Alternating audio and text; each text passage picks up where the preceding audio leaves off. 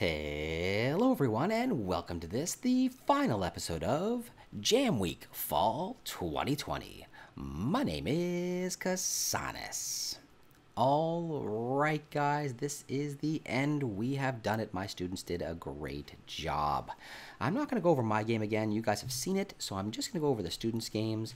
I'm going to show you some of their gameplay and kind of explain my thoughts on each of the individual games. Alright guys, let's get started.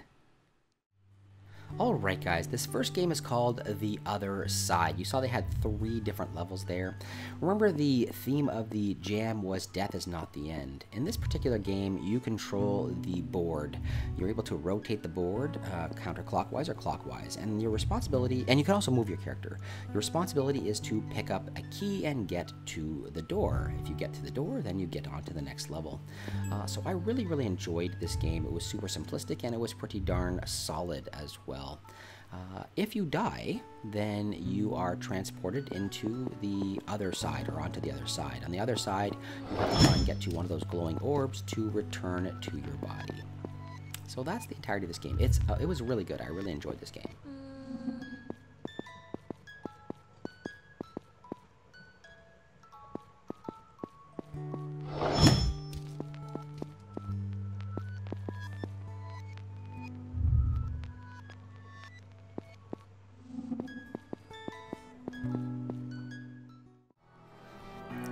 Alright guys, so this one is called Memento Mori. In this particular game, let me just hit start here so we can see.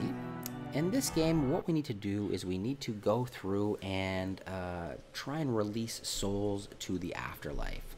So we have to try and choose the proper items to give to the people who are kind of stuck in this world. So example, Colin Devil Hutchins, a daring man who inspired courage in others. If we click on the notebook up here, it gives us there a little bit more about their life story. An old Evel Knievel style stuntman, a final send-off stunt ended their career with a bang. So obviously they were in some kind of explosion or something. Poor heart gave out, so he had a heart attack. He started down the ramp first. His body nailed the landing, cementing it as the stunt that transcended death. So afterwards, what I can do is I can click back here, and I have to give this guy a couple of different things. Now, I have to decide what he wants. I'm going to try giving him a helmet. So if I click on the helmet, I just got to click on it, sorry. If I give him the helmet, it'll go up in the slot, and he's also Evel Knievel, so I'm going to give him this thing here.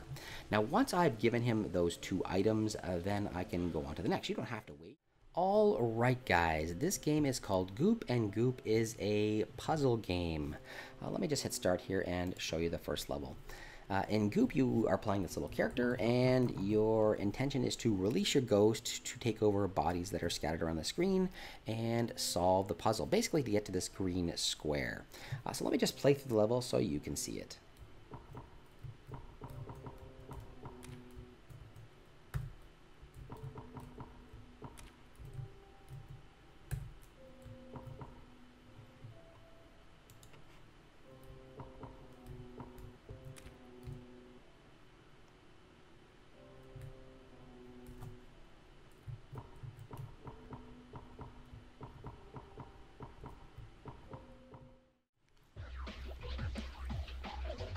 Alright guys, this next game is called Death is Not the End. That's what they called it. They named it right after the jam. And in this particular game, it's a meme-based game, alright? It's a meme game in which you're kind of groundhogging, meaning you wake up each day. If you die, you wake up each day, restarting that particular day.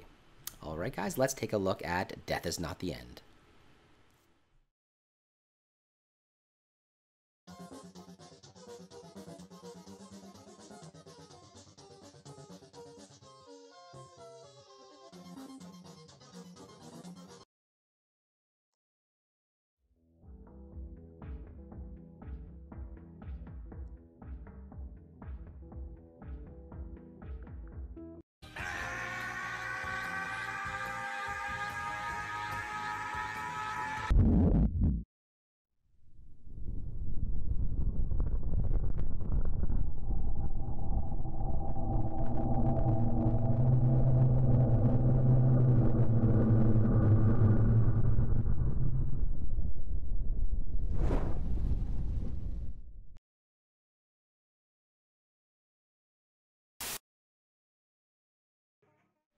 All right, guys, this is Crypt Crawl, and Crawl was pretty darn solid. Little bit of prologue here. You are a person who can't die. The humans can push boxes. That's how this game works. The humans can push boxes onto these pressure plates, and they can make it through the doors.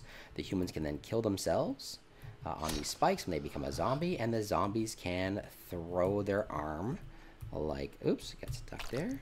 The zombies can throw their arm to then allow the arm to move around. Oops, pushing the wrong button. The arm to move around and push the pressure plates, and that allows the zombie to leave as well. Okay, let me go here and across. There we go. The zombies can also kill themselves, and when they do, they can become ghosts. The ghosts can travel around. They can release other bodies and possess those bodies, and in turn, those humans can do something. So again, this human has to push this down and get the key. Oops, I keep pushing the wrong darn buttons here. Trying to do too much at the same time. All right, get the key, and then once they get the key, they can open the lock and go on to the next one. All right, and the gameplay continues. I really, really, really liked this game. Very, very solid game. So move my arm. All right, guys, this next game is called Dint, and in Dint, you are a human who is killed. You are now a ghost, and you have to try and get back to your human form through completing various tasks. You will go from ghost to skeleton to zombie to human. All right, so let's play through it for a little bit. I'll give you guys a quick example of how you play this game.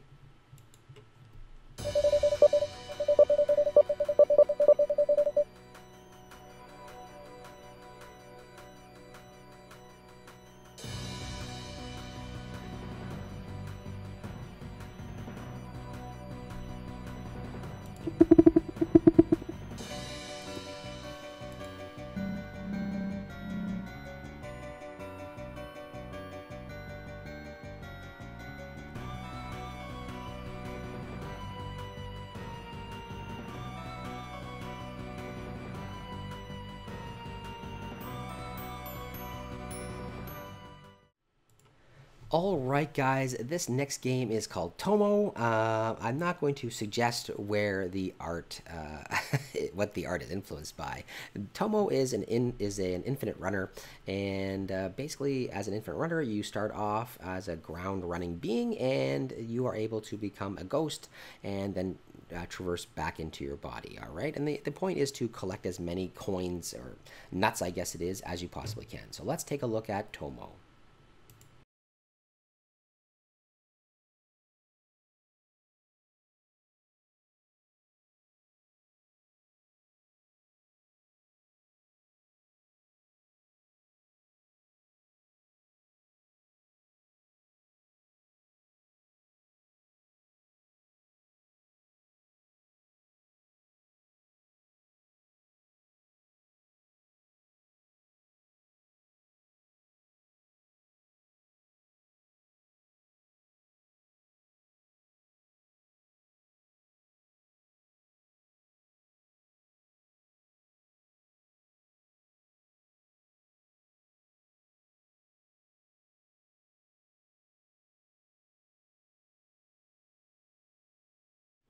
Okay, guys, so this next game is either called an almost never-ending journey, or maybe it's called Death is Not the End. I'm not really sure what this game is called, but it's a really great game. It's a physics-based game. It's pretty darn complete.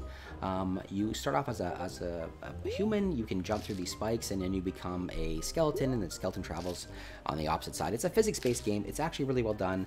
Let's take a look at it right now.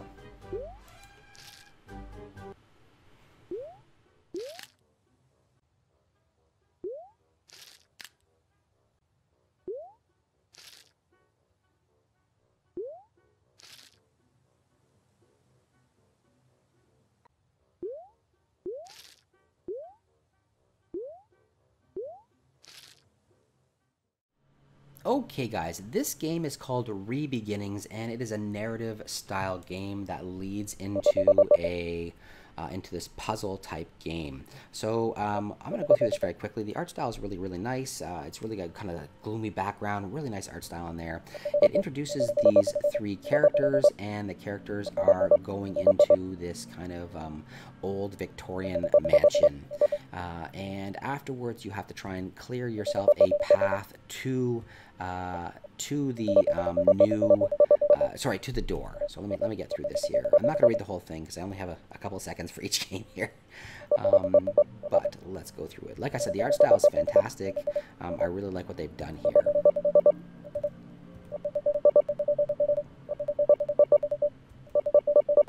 So these three girls have woken up inside this Victorian mansion. So in this particular game, what I have to try and do is get this key and then get to this door. So it's kind of this Tetris-like game where I have to try and clear a path to the door. Let's see if I can figure it out. So I'm going to move each of my pieces here. I'm going to move the pieces out of the way. Maybe I'll do it like this. Looks like a path there. Let me move this one out of the way as well. I still have a path, so that's good. Let's move this. Let's move this. I'm talking over this, and I shouldn't be. I should just be playing it.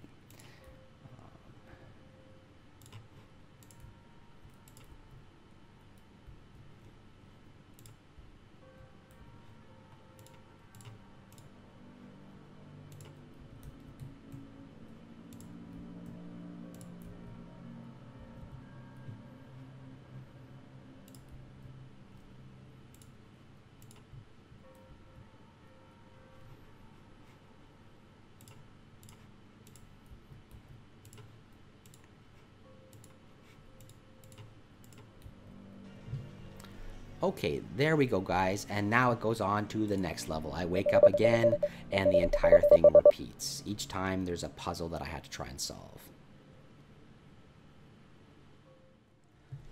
All right, guys, this game is called Gushin, and in this game you play, it's a side-scrolling platformer, and you play this character up here. Now this character can release his soul or release his ghost. That kind of goes with the death is not the end.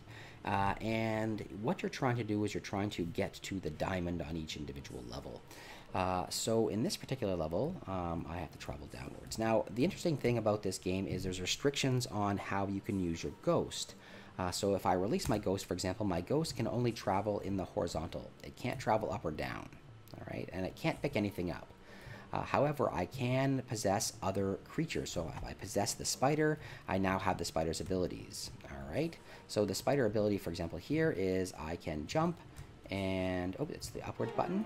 I can jump and then I can actually go through and complete that level. Each and every time what you're trying to do is you're trying to get to the diamond. All right. So the main character can jump and the other creatures can all do something. They have these two creatures finished and they plan on adding a lot more. So it's basically a physics type game as well.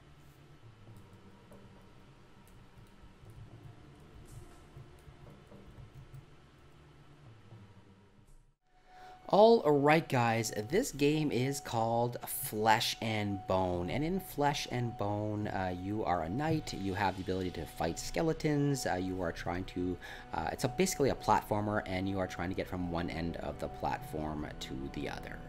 All right, let's take a look at Flesh and Bone.